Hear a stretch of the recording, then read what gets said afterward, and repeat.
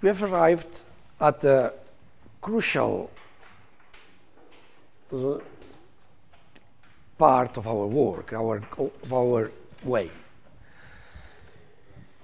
We are seeking some equations that constitute a scientific body that can allow us describing the continuum medium behavior. So it's time to review what we have achieved so far.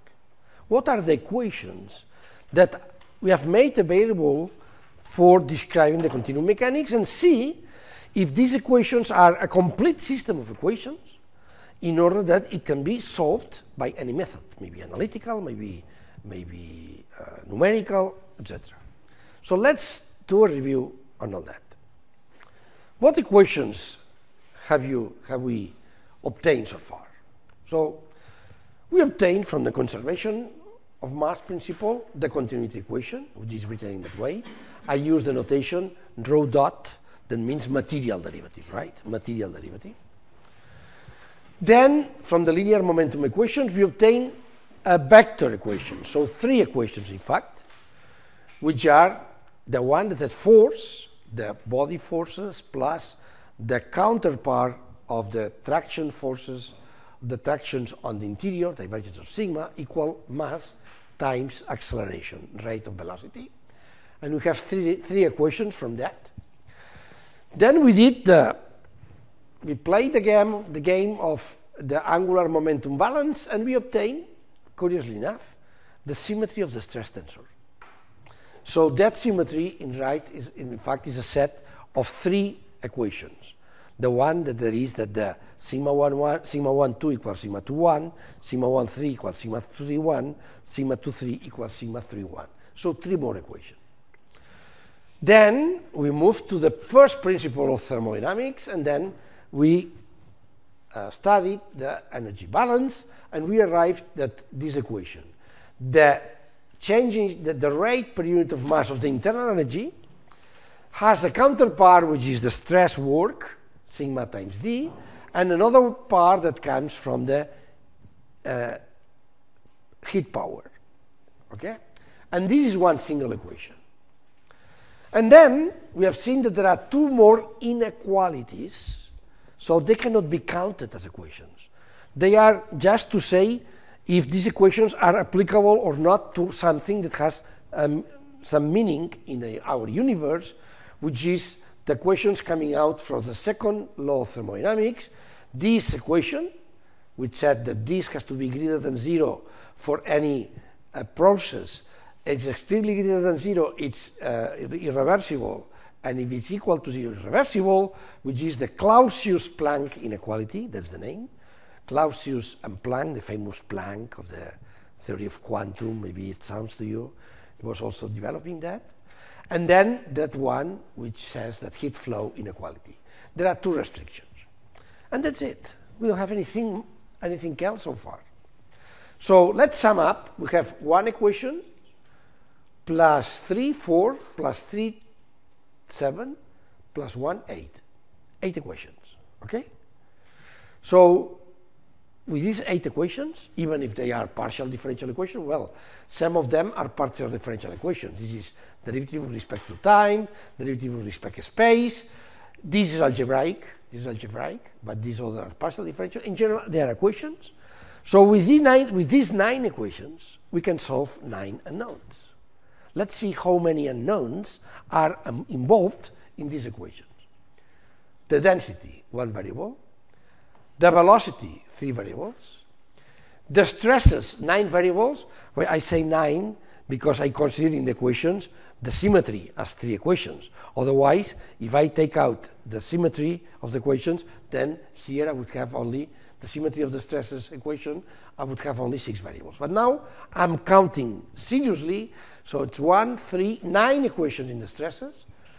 The specific internal energy is 1. The heat flux is another equation, 3. The absolute temperature is 1 unknown, 1. And the specific entropy is 1. So I have 19 unknowns and only 8 partial differential equations. So I'm just half the way. I need 11 more equations before I'm able, not involving additional variables, before I'm able to say that I have a system with as many equations as unknowns. Okay, so there is work to do.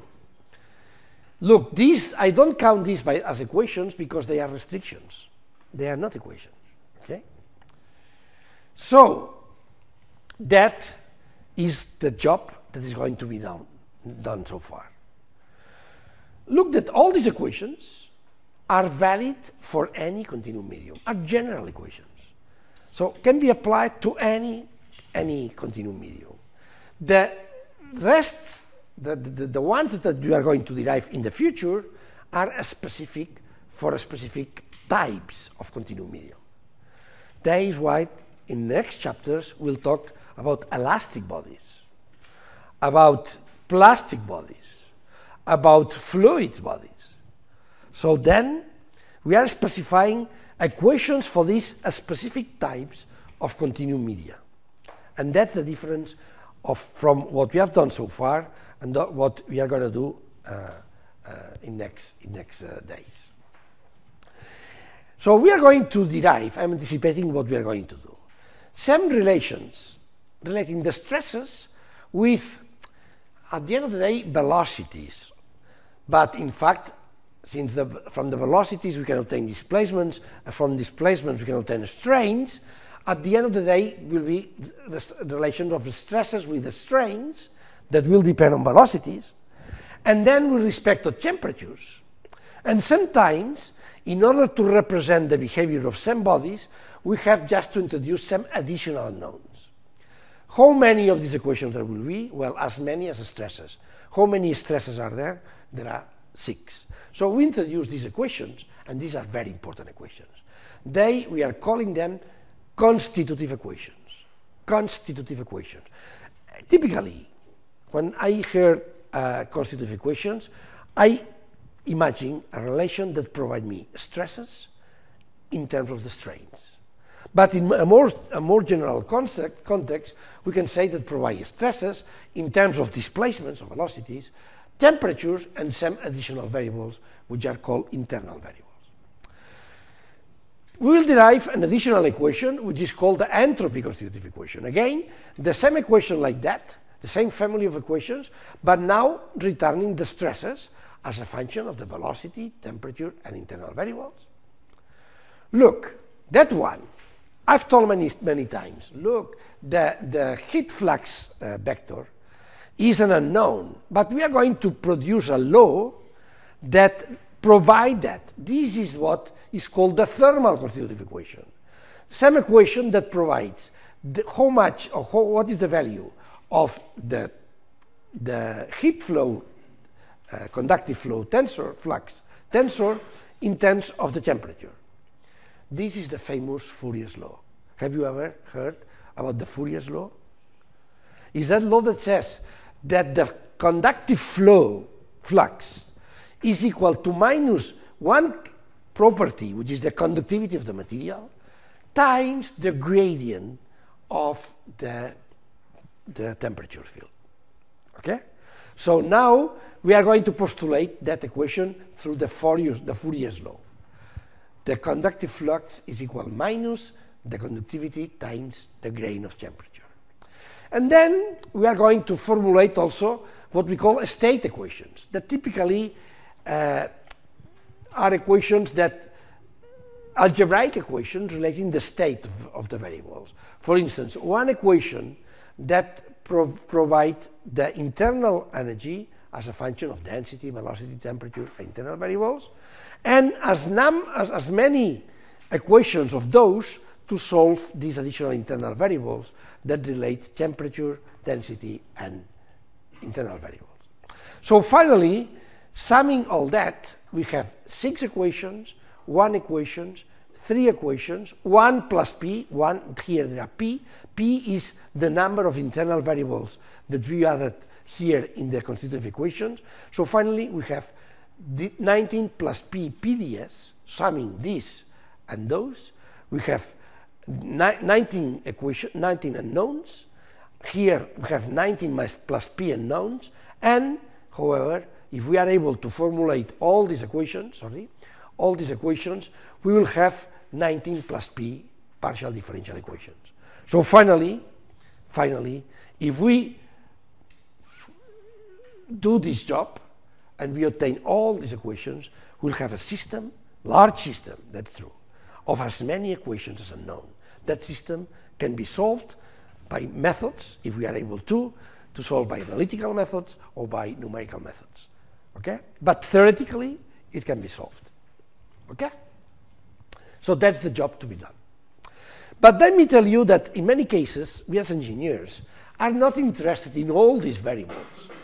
In all these variables, for instance, the entropy, the internal energy, so there are a number of these variables in our daily job is not what affected us. So in that sense, we are going to try to separate the equations in two different sets. The sets that involve mechanical variables and the set that involve thermal variables.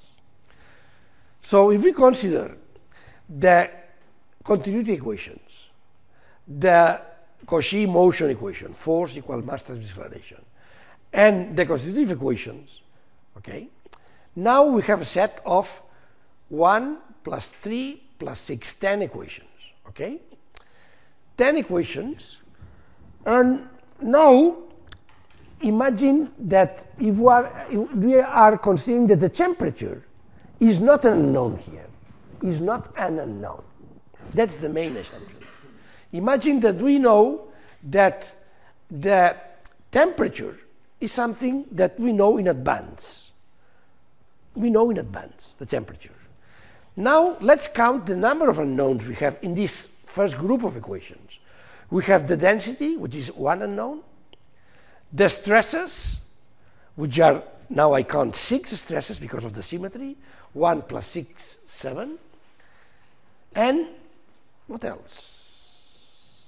1, density, 6, and the displacements of the velocities, which are 3 more. So look, just if we can assume that the temperature doesn't appear in the conservation of mass, which never appears, the linear momentum, which never appears in the constitutive equations, if we can make reasonably the assumption that the temperature doesn't appear in the mechanical constitutive equations, so then we can just isolate a much smaller system. One system with 10 unknowns and 10 equations. That is what we call the mechanical part of the problem. The mechanical part of the problem. And the rest of the equations are the thermal part of the problem. Many times we as engineers are just interested in these equations and in these variables, and the only assumption that you have to do in order to solve the mechanical problem uncoupled from the thermal problem is just that the temperature doesn't appear at the constitutive equations. We'll see that there are a number of cases in which we can assume that we know the temperature, we know the data, the temperature as a data. So it's not an unknown, and then we can solve the problem. Okay? So that is the situation. In the cases in which the temperature doesn't appear here, we have a system of 10 equations and 10 unknowns. And then, just in case, if we were aerospatial engineers, for instance, or if we were, chemical engineers, maybe we would be interested in the rest of the problem, but in many cases, this is not our case. So we're going to be concerned about the conservation of mass, we already have it, the linear momentum balance, we already have it, and now we are going to derive these 6 additional equations. That is our task in the rest of the course. To derive these constitutive equations relating typically stresses and strains for different types of materials. Now we are